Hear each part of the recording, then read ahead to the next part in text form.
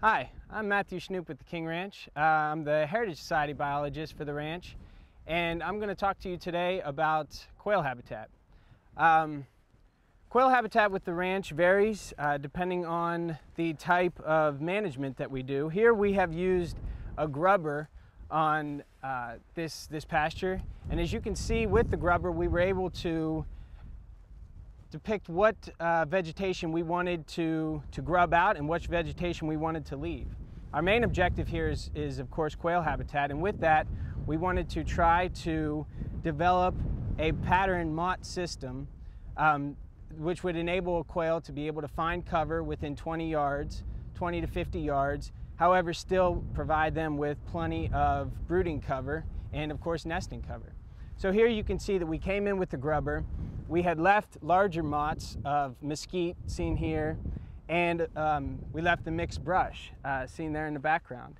With the vegetation that we did grub, we piled the vegetation up, making sure not to damper it down, so therefore that the quail could get under the vegetation, as seen in this brush pile here and in the background there.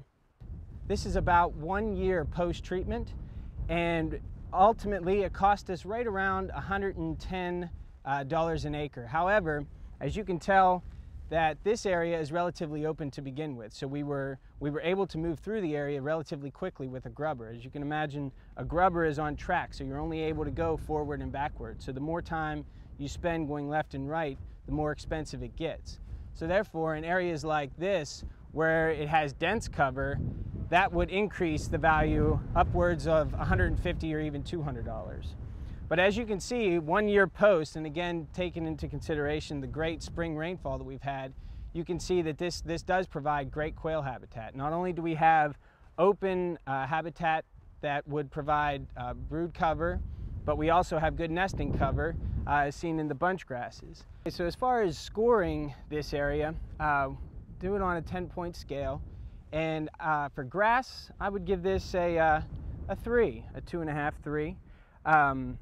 For brush, we have a good amount of brush and a good variation of brush. You can see that we have some high growing brush, but yet we still have a good bit of brush that's growing close to the ground. And the interspersion of the brush and the grass and the system as a whole, I think I would also give that a 3, especially in the case of the distance between escape cover and brood cover and nesting cover.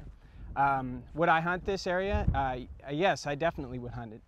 So I'll give that a 1, and the reason is because in addition to the good habitat, we were also able to, by performing the grubbing technique, we were able to maintain a level ground as opposed to some of the other techniques that cause divots that make it difficult for walking or driving. So ultimately I think I would give this place about a 9.5 to a 10.